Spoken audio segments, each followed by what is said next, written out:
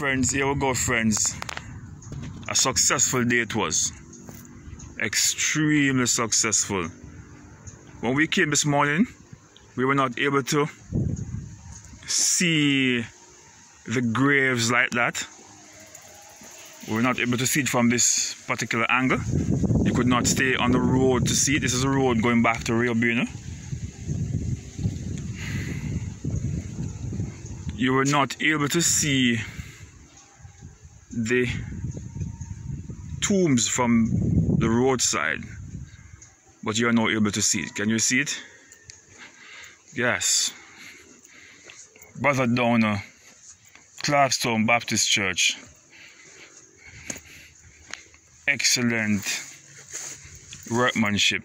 Uses machete to cut down all of these trees. Beautiful. You can now see the premises. You can see the tombs, I should say, from a distance. We're not able to see that this morning, thanks to Brother Downer. There it is. The sign is erected. Calabar, the first theological college in the Western Hemisphere. Almost 200 years of history right here. So this is where we mix up our matter, and you can see how beautiful the place is now looking.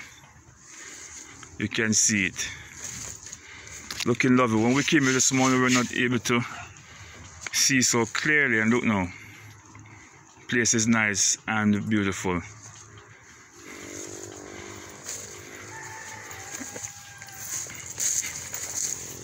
Come up far away, look at it. This is it. Rev spoke earlier. He mentioned that we'll have to do some boxing on this one to see how best we can preserve it, but it will also be preserved. Rich history. Rich history.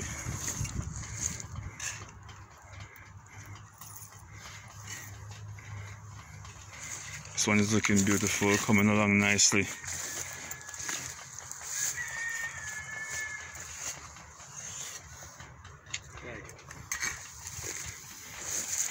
Oh, it's almost finished, man. Yeah.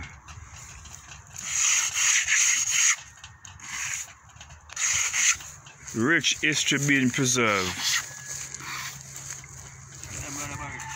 indicating to all Baptists within the parish of St. Anne and Trelawney. Come on board.